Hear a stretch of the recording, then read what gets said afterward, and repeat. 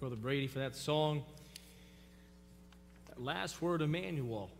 So we're looking at this Christmas season, Emmanuel, God with us. If you have your Bibles, open to Matthew chapter 1. We'll be right there, Matthew chapter 1 and Matthew chapter 2 tonight as we look at another reason for the season, Emmanuel, God with us. I'm thankful for Christmas time for a number of reasons.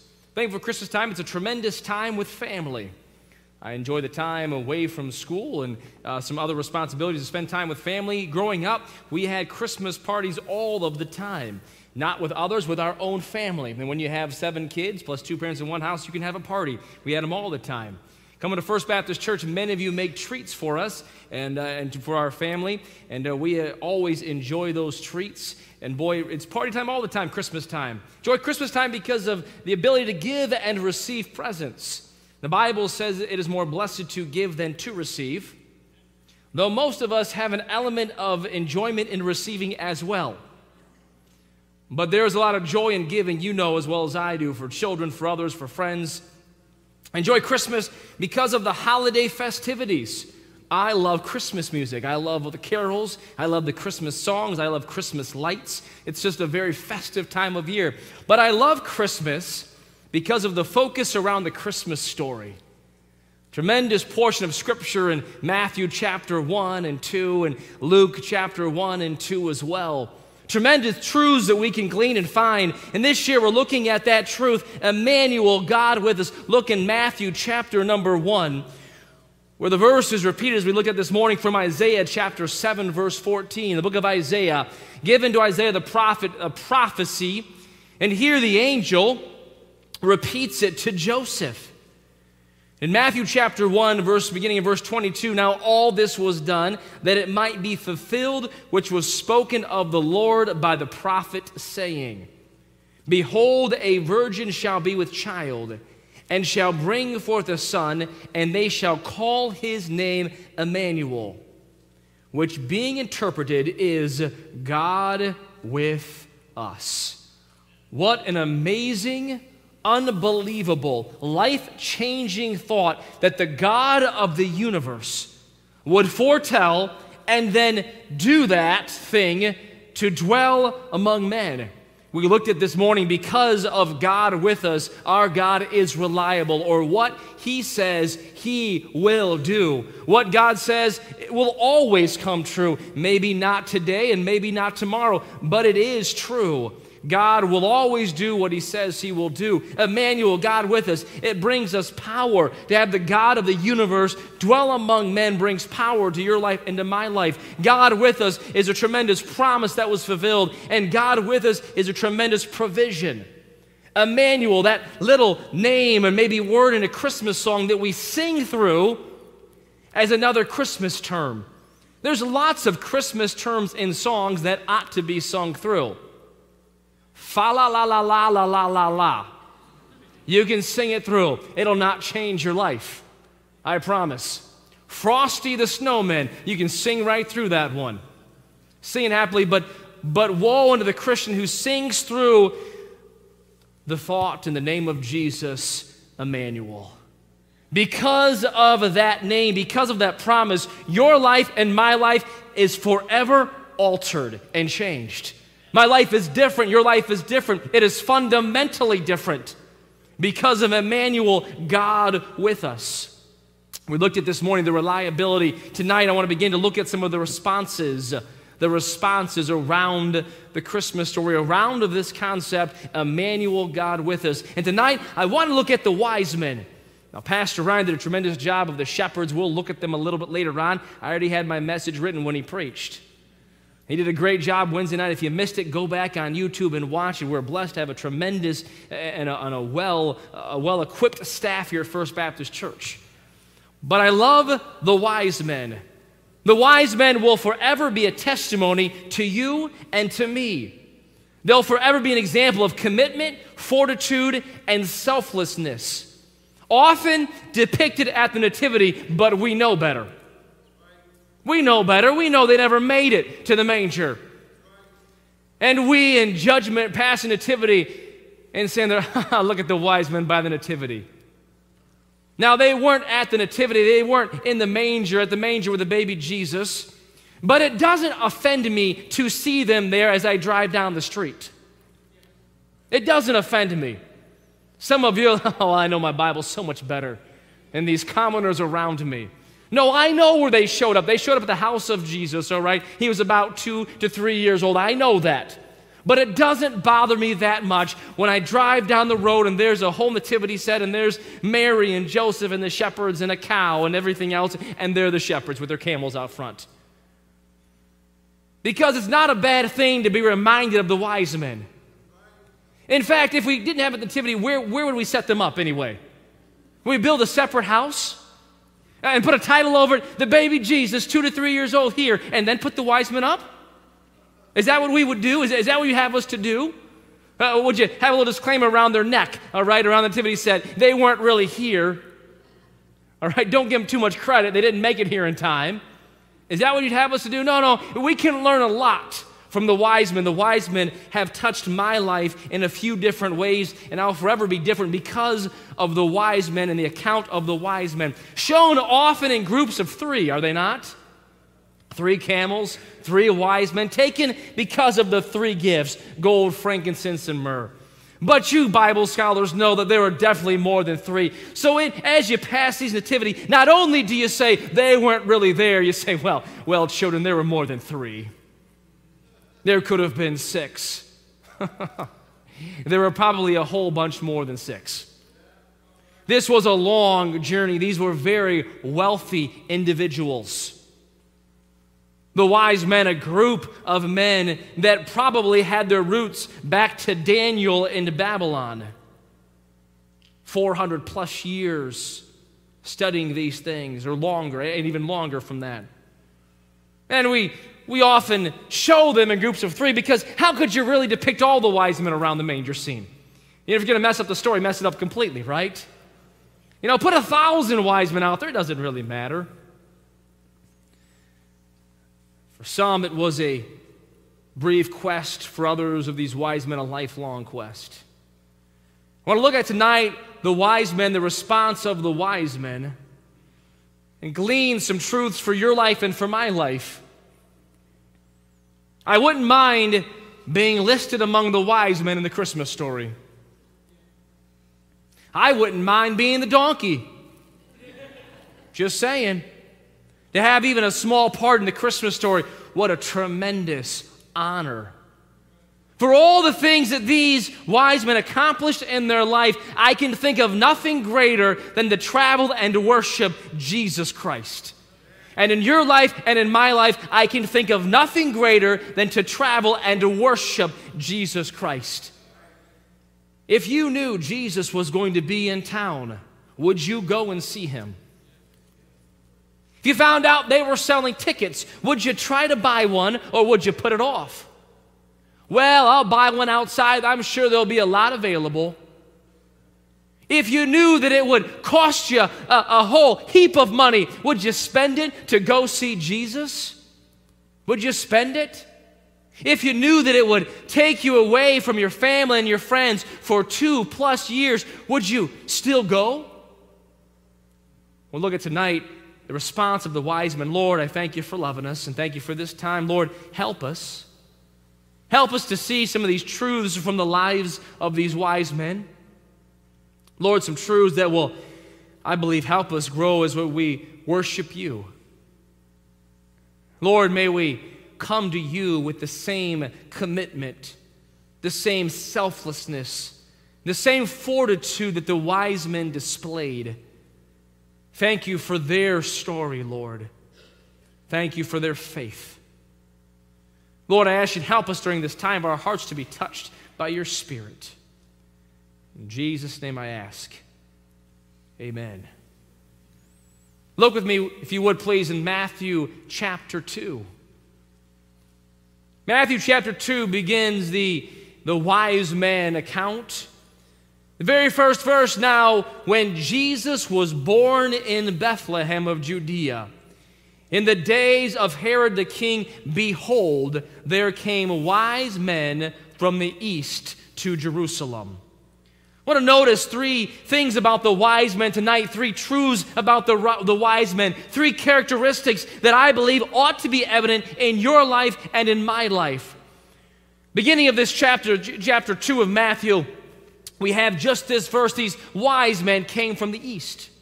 We'll go on at a later time and read perhaps the account of the wise men, where they went to Herod and they asked Herod where he was, and Herod, with his deception and his insecurity, found out, and from that ended up killing young children in Bethlehem, ended up trying to deceive the wise men. But I want to pause for a moment tonight and look at these wise men as they rolled into Jerusalem. This was not just a casual occurrence. This was not just a small feat. These wise men came into Jerusalem and began to ask, where is he that is born King of the Jews? It caused such a stir, such a consternation that in verse number 3, eventually Herod the king heard these things and was troubled, and all Jerusalem troubled with him. These men rolled into town, and it's why, one reason I would say, there were more than three. Jerusalem was not a small city. It was a large city. And if one or two or three guys begin to ask, where is he that is born King of the Jews, it may cause a little stir. But if there was a large caravan of obvious wealth and obvious of just accomplishment, camels and servants and supplies to last for a 2-year journey, and this big thing, this big caravan, caused quite the stir in Jerusalem. And eventually the king, Herod, heard wind of it. But I want you to notice that the wise men asked this question: where is he that is born King of the Jews? Verse number 2, for we have seen his star in the east. There's an attribute of the wise men that I think we ought to replicate. And that is, the wise men were very studied. The wise men had an incredible thirst and hunger and knowledge of the prophecy, and if I can, of the Word of God. I will not take the time now. I've in past preached on the promises and the prophecies that these wise men looked at. And to put these things together was not just a casual acquaintance or a casual observation from the Word of God. It took some diligence. It took some work. It took some study. It took some understanding of the Word of God.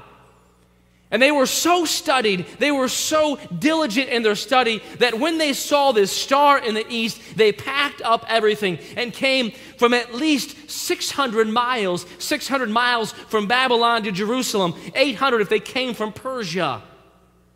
The gifts that they brought, gold and frankincense and myrrh, were very famous from Arabia. They probably came from that area. And my friends, you can never be like the wise men if the only time you crack open your Bible is at church. You'll never be like the wise men if you just have a casual acquaintance with the Word of God. I look at the wise men and I see a challenge to know the Word of God, to study the Word of God, to love the Word of God. We're coming onto the new year, and I'm sure some point in January, February, I'll challenge us again to spend time in God's Word every single day. The wise men did not just have a casual acquaintance or a little observation. Boy, they were studied. They had some commitment. You'll never be like the wise men if you think commitment is just coming to church. That's like the first step, if I may. Coming to church, boy, some Christians think, wow, I'm in church, I'm obviously a really good Christian. Coming to church doesn't make you a good Christian any more than sitting in a refrigerator makes you a cucumber. You ought to want to come to church because you're a Christian. I want to come to the house of God with the people of God to worship God because I have Christ in my heart. And we live in a day and age where the commitment level of Christians is at an all-time low. But it's not just Christians. Let's not stop there. Humanity in general is a very uncommitted people.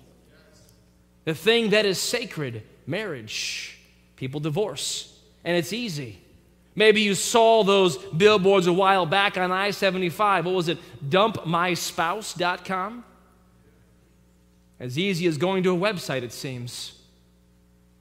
How shallow a people we must be. And that shallowness has bled over to our jobs, has bled over to our families, but it has bled over to our Christianity. We lack the commitment that I read about in the book of Acts.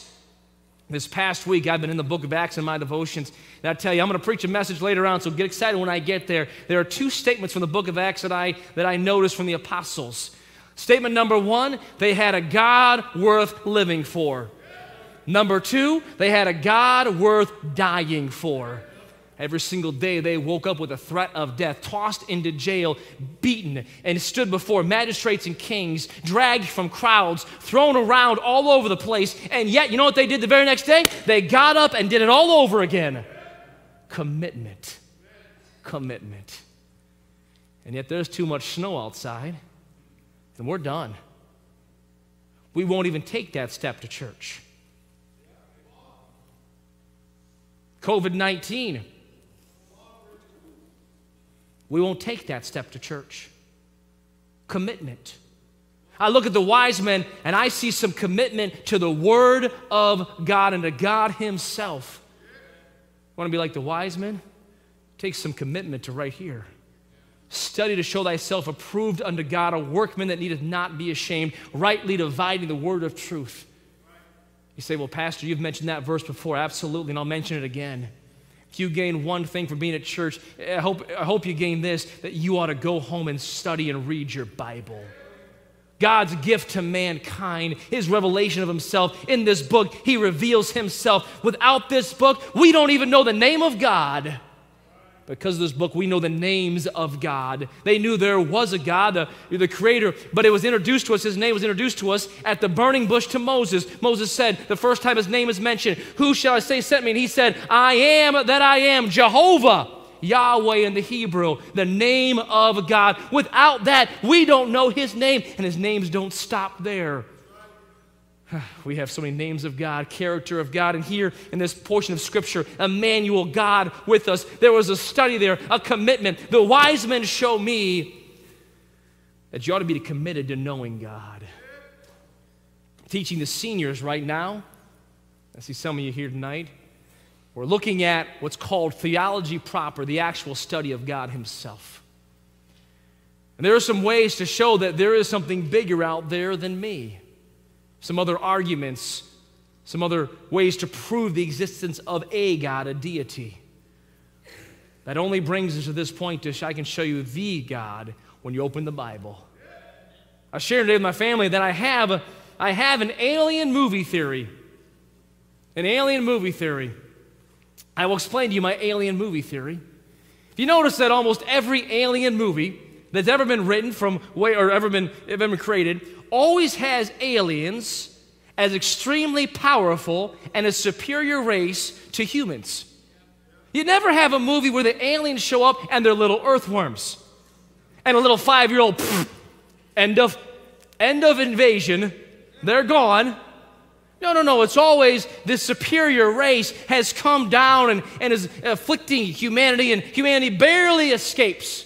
Barely outsmarts the superior race. You know why I believe that is? I believe the Bible tells us that inside of all of us, Romans chapter 1, we know that it's created inside all of us, that we know that there is something bigger than me out there. And yet many reject God. And they say it must be an alien. My friend, it's not an alien. It's the God, creator of the universe. His name is Jehovah. He is a God. He is a creator. He is a savior. And the wise men studied. Not only did I notice that they studied, but they sacrificed tonight. They left their homes. They left their families. Wandering about in strange lands, in unknown places, for a 2 to 3 year journey. Lodging, food, survival. The fact is, a lot of us, if we're honest, we live paycheck to paycheck. We could no more take this journey than we could go to the moon. Yet the wise men, when they saw this star in the east, they packed up their things and they began to go see Jesus. The first Christmas was obviously a time of sacrifice.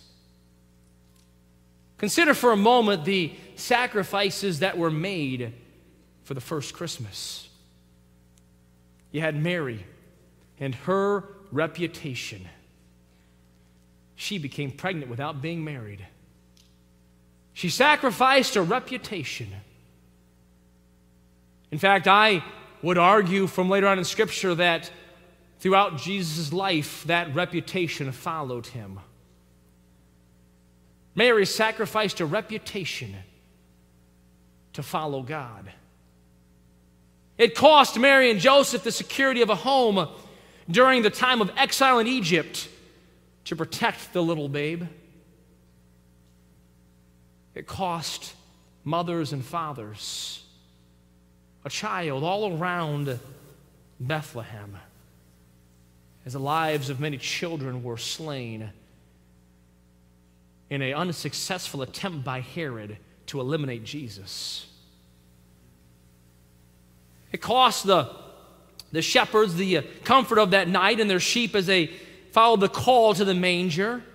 It cost the wise men a long journey and expensive gifts to worship the Christ child, but it cost the Savior of the world 33 years of life to live on earth a shameful death before the final victory was won. And if we for a moment think that living for God will not cost us anything, then we will be sadly mistaken. We may not pay the same price as someone else. We may not pay the same price as a martyr as we see Stephen in the book of Acts or martyrs across the world today. But following God will cost us something. And in the story of the wise men, I see their sacrifice. Boys, we're going on a trip. How far are we going? We're not sure. How long will it take? No idea. Where's the destination? That way. I'm in. Right after college, I had the opportunity to go on a road trip with a few friends. Only time in my life that I've done this, then they happen to really enjoy baseball. And they said, JD, listen, we graduated, you're starting at First Baptist Church in June the 2nd, I think it was. I started here at First Baptist Church in 2002. And they said, hey, we graduated in May, but I think it was May the 8th or so. They said, let's take 2 or 2.5 weeks, and let's just go drive around and visit different baseball parks. As a foolish, naive college graduate, I said, let's go. I said, what tickets are we buying? They said, you know what, we'll figure out when we get there. And that's exactly what we did, save one park. Went to see the Boston Red Sox, and at Fenway Park, we had to buy tickets ahead of time or we would not have gotten in. Every other park we drove up to, we looked out front, and there were people selling tickets. We bought the tickets outside the park and made our way in. Throughout the game, those nights we went, that was when you used to be able to go to sporting events, we would wind and weave our way down to get as close as we could. Got right behind the dugout a number of games. Went to Pittsburgh. I went to Detroit, went to Detroit Stadium at that time. Went to Boston, went to New York, see the New York Yankees play. Had a great time with those boys, some of my friends from college. And I imagine that these men had a good time, but my trip came to an end. I knew eventually my money was going to run out. We didn't have to spend too much because I asked them, well, where are we going to stay? And they say, well, we got friends in this city, this city, this city. And we drove up and said, hey, we're coming over. Can we crash at your place? And that's what we did. These wise men, though, prepared for the long journey. I see some sacrifice all around that. I wonder, how long would you travel to go see Jesus? In what circumstances, or what would hinder you to go see Jesus? Well, only if I could drive there, but I wouldn't walk there, and I definitely wouldn't ride a camel there. Camels, they tell me, can run up to 40 miles an hour. Pretty quick, but it's like that. They're over. They typically in these caravans will travel 3 to 4 miles an hour top speed in a caravan. They're traveling 8 800 miles. Hour upon grueling hour on the back of a camel. I don't know about you, but I'm thankful for 2020. Even the worst vehicle is better than a camel. Now, I know some of you animal lovers, oh no, there's nothing like being one with nature. You're right, there's nothing like it. And I'm thankful for how and where we live. But these men, they showed some sacrifice. What would prompt someone to leave the comfort of their homes to go on a dangerous journey? Romance, says some. Sure, romance will cause some to leave their homes. Wealth, no doubt, most definitely, but faith. Faith will cause you to leave your home. Faith will cause you to leave the comfort that you know. Faith will cause you to go see him that is born King of the Jews. They had seen a star. They had the evidence. And now they were on a journey. The only question they had was, where is he? Now stop and think about this for a moment. They're going to see Jesus, but the only question they had was, where is he? They pack everything up and only have a direction. They know nothing else. That, my friends, is faith. As we follow Jesus Christ, you know what we know? A direction. We don't know what tonight or what tomorrow may hold, but we know who holds tonight and who holds tomorrow. We may not know what tomorrow brings or next week. We don't know if it'll be fame or fortune or poverty. We don't know if it'll be sickness or it'll be health. We don't know, but we do know a direction. And just like the wise men, I want to show the sacrifice that they had. It's interesting, though, they get to Jerusalem. And the scribes knew where Jesus was to be born. Look with me in Matthew chapter 2. In Matthew chapter 2, when they had gathered, verse number 4, all the chief priests and scribes of the people together, he demanded, as Herod, of them where Christ should be born. And they said unto him, in Bethlehem of Judea, for thus it is written by the prophet. The wise men didn't know where he was at, but they came. The scribes knew where he was at, yet they stayed. And my friend, fellow Christian, there's a direction for us. Don't be like the scribes. Be like the wise men. I see study, I see sacrifice, but last night, I see a steadfastness. I see a steadfastness. They were going to see the Christ child. They were going to see he who was born King of the Jews. I see steadfastness in the face of adversity. There were hindrances. They were in the wrong place. The star had disappeared. Pastor Lett preaches a tremendous message on following the star. I heard it this way in college: never doubt in the dark what God has taught you in the light. That particular truth, this particular truth has influenced me more than probably most other truths in God's Word. But what I mean by that is this, that when God shows you something, stay on the course until he shows you something else. Just because it gets dark outside, just because it gets dark inside, it's not the time to quit. It's not the time to stop. It's not the time to quit the journey. It's the time to keep on going, to keep on following the star. In the face of adversity. See, in adversity, we often say, well, God, what are you trying to show me?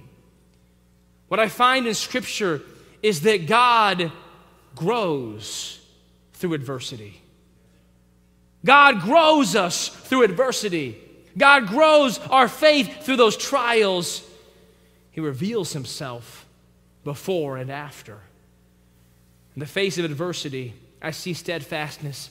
But then I see it in this, in verse 11, please, if you look there in verse 11. And when they were come into the house, they saw the young child with Mary his mother, and fell down and worshiped him. Not only is there adversity I see here, I see adoration. I see worship. When they reached their goal, when they came to the house of the baby Jesus, they received the opportunity to worship the Son of God. You see, if wise men showed up at our house tomorrow, we would feel like we were honored. If all of a sudden the president were to show up at our house, we would feel like an honored guest. Yet when the wise men showed up, they were the ones who were honored, not Jesus. Jesus was worshiped, but they were honored to be able to give worship to their Lord. You see, if you quit early, you may miss the greatest experience of your life. I imagine the rest of their lives, they told everyone around them about the time they got to worship the Son of God. Imagine as they journeyed back home, there was nothing else on their lips than the experience they had worshiping the Son of God. Can you believe that? Did you see him? Belteshazzar, he smiled at me. No, he was smiling at me. No. The baby Jesus, he smiled at me. I saw it clearly. He looked at me. He opened his eyes. Did you see his eyes? Were they not piercing? Did they not seem to go straight into the depths of your soul? Imagine all the way home they talked about the baby Jesus, and everyone else around them when they got home heard about their experience. I imagine if they were married and had children, that their children heard about it, their grandchildren, their great-grandchildren. They'd gather around for a family event, maybe even a Christmas celebration. Let me tell you about the journey. And the kids would come at their feet. Tell us again, what was it like when he smiled at you? What was it like when you saw the star reappear? Oh, tell us that part about Herod, how you tricked that nasty king. Tell us that part again. Oh, you did a good one on him. Tell us that part again. Of all that they did, nothing was greater than this experience. Don't quit. You may miss the greatest experience of your life. But don't quit. You may miss the greatest act of worship in your life. Of all the worship that they had in their life, I can think of no greater act than to actually kneel before the physical Emmanuel, God with us, on bended knee, face to the ground, and to physically present a gift. Jesus, here's my gold. Here's my frankincense. Here's my myrrh. I'm sure as they traveled, they brought the best they had. They didn't skimp or bring a frivolous thing. But you have to wonder at that moment when they were in the house with Mary and Joseph and the baby Jesus, if this thought did not come through their mind, I wish I'd brought more. I wish I had one more gold piece. I wish I'd brought another ounce of frankincense. I wish I'd brought a little bit more myrrh. Of all these wise men did, of all they accomplished, nothing in their mind compared to giving a gift and worshiping God. Of all these wise men did, nothing in Scripture is given to them, to these wise men, any better action than their response of worship to Jesus Christ. You see, I see a steadfastness. I see a steadfastness that you and I need. You see, when the Magi, the wise men, when they finally found the baby Jesus, do you think they were disappointed? Oh, it's a baby. Oh, look at that. Or were they thrilled? He did not look like a king. His home did not look like a palace or a castle. He had no scepter in his hand. He commanded no armies. There was nothing to make you think that he was a king. To the outward eye, this babe was just a child of a peasant, born in poverty. But to the wise men, he was king. To the wise men, he possessed more royalty in a cradle than Herod possessed in a fine palace. To the wise men, he was greater in his infancy than the greatest king of any nation. He was more powerful than any kingdom they had known. It did not seem that way, and the eyes of flesh revealed nothing more than some wise men traveling and following a star to a gurgling and cooing baby. But the wise men saw beyond the child through faith and worshiped a king. The response from the wise men: study, sacrifice, and steadfastness. Or we can sum it up in these two little words: follow him. Wherever he leads, follow him. Don't quit, don't step, just follow him. No matter how long it takes, follow him. Wherever it takes you, follow him. Follow him until you see him. It's important that you start right, but it's imperative that you end well. The Greeks had a race in the Olympics. It was a unique race. The winner was not the runner that finished first. It was the runner who finished with his torch still lit. My friend, I want to run all this life with my torch lit for Jesus Christ. Oh, are you following him? There was an Olympic runner from Tanzania. When he came to the stadium, the day's events were almost gone. Most of the spectators had gone home at this point. And limping into the arena, the Tanzanian runner showed pain with every single step, his knee bleeding and bandaged from an earlier fall in the marathon. His ragged appearance immediately caught the attention of the remaining crowd, who cheered him on to finish last in the race.